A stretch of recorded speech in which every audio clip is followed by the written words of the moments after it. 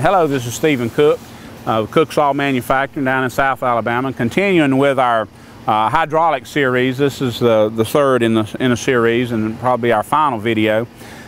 Just giving an overview of the hydraulics on our sawmill and really general functions that you'll have on other pieces of equipment, whether it's skid steers or even on bucket trucks and all kind of things. They're using hydraulics a lot of time, and they use different types of valves. We've talked about the manual valve, we've mentioned the pumps and double pumps. We're going to talk about the electric valve in this case, and you can get these electric valves in different voltages and different things, but I'll show you what we do and a little bit of why we do, and I'll take one end off of this and show you a little bit of troubleshooting techniques on that'll be helpful, whether it's on our sawmill or again on some other piece of equipment. It's good to know this, and if you have some basic knowledge, boy, it really helps out. We do use manual valves and then electric valves. Part of the reason we use electric valves is we're able to control them while we're walking around. We have a remote control box, we call it, and we've got switches that activate these valves here, as well as valves up in here for different things, where we want to turn on this belt or where we want to raise the head up and down. I just press a button, and if you've watched our demo videos, you've seen this. I just press a button or press up or press down. We have a switch. A valve I haven't really talked about is these little needle valves, and then a bypass valve, we call it. It's a valve that closes off a flow and makes it go another direction, so we can slow down. So as we're moving fast, we can flip a switch and it throws it, and it goes through a needle valve and slows it down. All that's done, and we're able to do that because of electric valve. This is actually a little electric valve as well in that bypass valve. But that's the purpose of it. I can walk over here and I can look. I can come back here and I can look down the mill. I can see what's going on. I can move my guide in and out because of these electric valves. And that gives me a lot of versatility where I can be moving around, whereas when I'm up at the manual valves, I'm dealing in the bed. So we've tried to put this together in a way that makes the most sense. And again, we can do some different things from time to time if someone would have a special need. Our valves, we've got two right here. We've others around on it, but these are called, and this is a size, a Do5 valve. There's a diagram here, schematic of what they do. I won't get into all that. There's different types. We use what's called a tandem. Sometimes we call it a closed center, because when it springs to center, it's closed off and it holds something in place. And there's some variations around that you can get into, and displacement in cylinders and different things. But essentially, in some places we want to hold something in place, as in when our head is all the way up.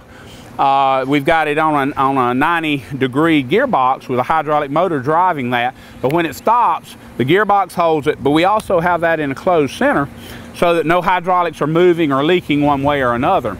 And so in that case, that's what we want.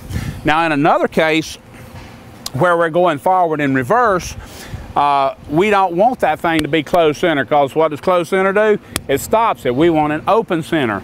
And so it shifts back to neutral.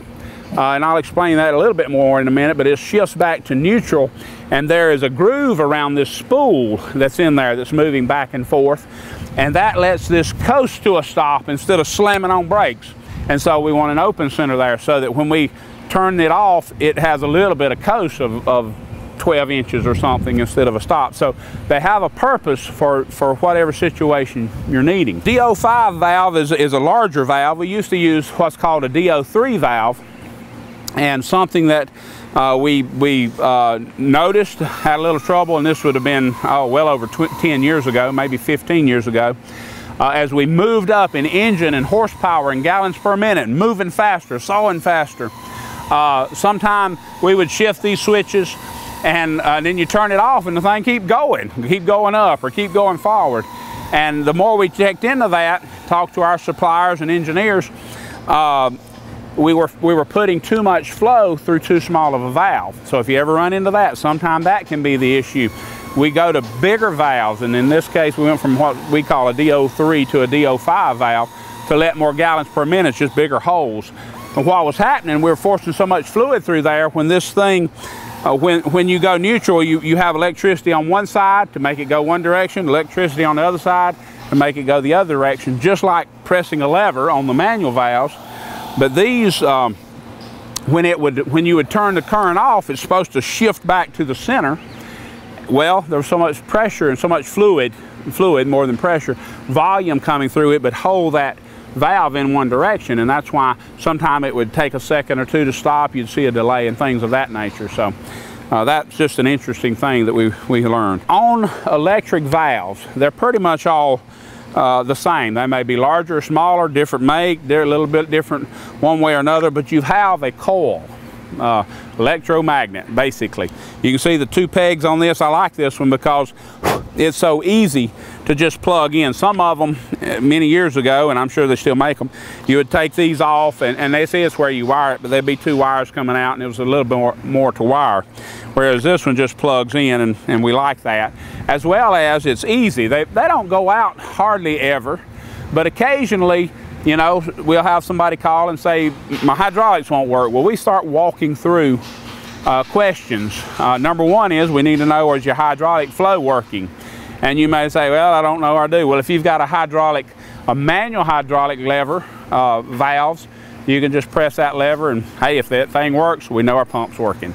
So, you know, you go through a little process of elimination. One thing about these that I like, and sometimes a coil will just go out. It hardly ever happens, but we can ship you a coil like this, and they're not tremendously expensive. Instead of replacing the whole valve, you don't have the oil falling out and all that. We can troubleshoot down and figure out if this is the problem or not. And how that works on these valves, electric valves, is right in the end here, there is a little button that I can push in. I'm doing this with my pen here.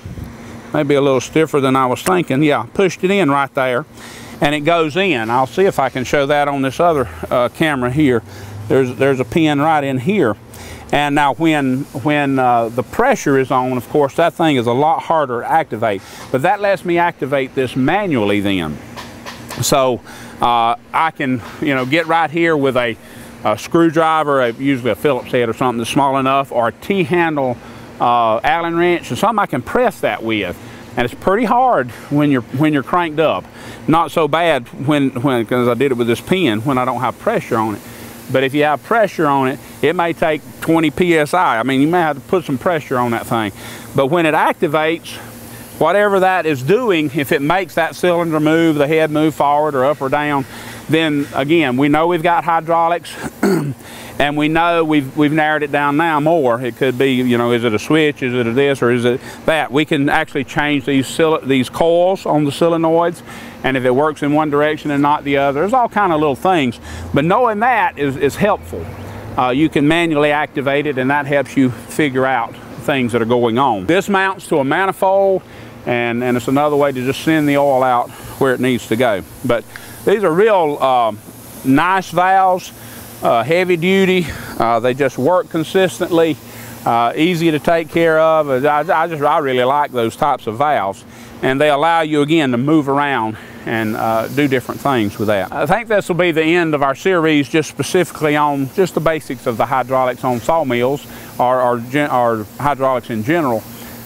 But I would like to encourage you to go to and subscribe. You're on our YouTube channel, but subscribe to the YouTube channel, then you can know when we put out new videos. We try to do this fairly regular to keep information out there. But if you have questions or a question, could we do a certain thing one way or another that might help you answer a question, we'll try to do that. We believe that helping people solve problems, helping people be able to use what they've got better and easier is what makes our business thrive. And we're blessed to have a good business, and we want to keep helping people. So I do encourage you to subscribe, go to our website, cooksaw.com, and look at it. A lot of other things there you can do. So if you do that, I'd appreciate it. Thank you very much.